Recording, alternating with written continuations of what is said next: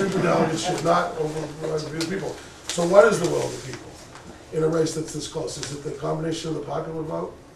And what about the caucuses and the primaries, and the open caucuses and the open primaries? And let's go to Michigan, which is one part of the question, where there was an active program amongst Democrats in Michigan to get them to vote in the Republican primary in order to give Mitt Romney a boost, because he was the only person who was kicking the hell out of all the Republicans in the primary.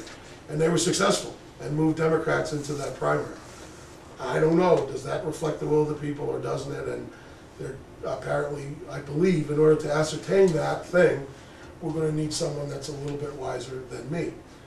Unfortunately, we're left with people who are probably a little bit wiser than me, but mostly of the same ilk, that are good Democrats who are working hard, who landed in a superdelegate position by virtue of their work, either for the party or for their constituents as a congressman, a senator, a governor.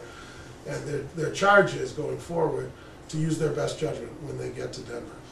And there's a wide range of strategies that superdelegates have used in this. I believe that I used the smartest strategy of all. I declared my support for Senator Obama early, and I'm not the focus of a lot of phone calls and persuasion. Hillary hasn't called, Bill hasn't called, Chelsea hasn't called, Michelle hasn't called. Nobody, I'm like the Maytag repairman of superdelegates, which I'm very grateful for, honestly. So the question then moves to, what about Michigan and Florida? As the chair of the party, I have to tell you, Michigan and Florida broke the rules. So we can't get past that point. There was a significant conversation because the people, whoever they were, in Michigan and Florida, decided that they were smarter in the process. And it wasn't honestly a situation that, listen, the process wasn't fair. Listen, of course it's not fair. Well, New Hampshire and Iowa have had a long-standing lock on these early state votes. And of course, because we're politicians, we always rerun the last election. We can never focus on the reality in front of us today.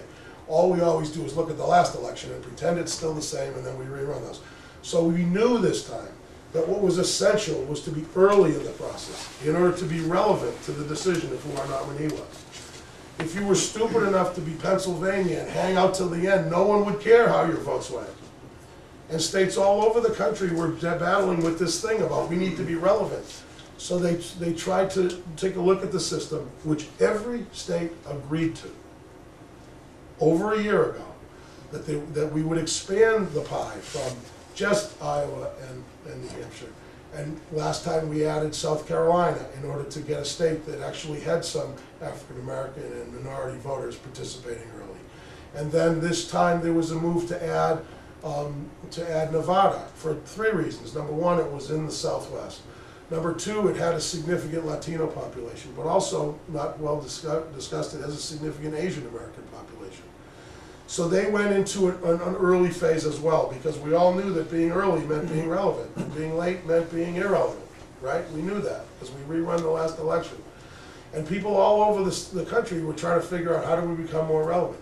We had the debate in Massachusetts. I don't know if you talked about it in your thing, but in many meetings I was going to time, should we move up? Some people said we should move back because you get extra delegates to vote. So in Massachusetts, we made a decision. And Secretary Galvin's very wise counsel, I think. There was at that time, the feeling was that we should move up to be relevant. And we should also move up, according to the Secretary's judgment, which I think was right, to stay proximate to New Hampshire.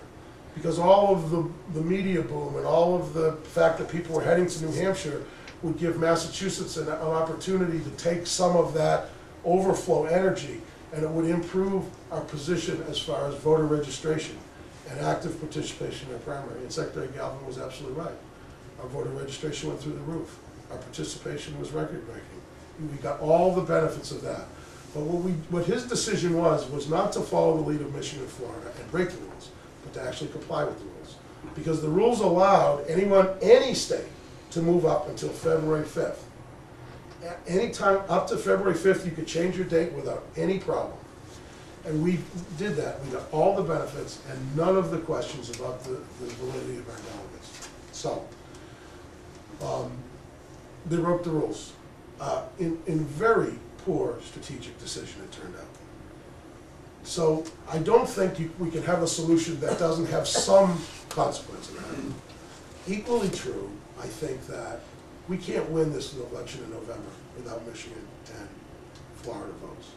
So it's important for us to be conscious of that as we try to work a solution that will, and this is my position, that will seat delegations from Florida and Michigan.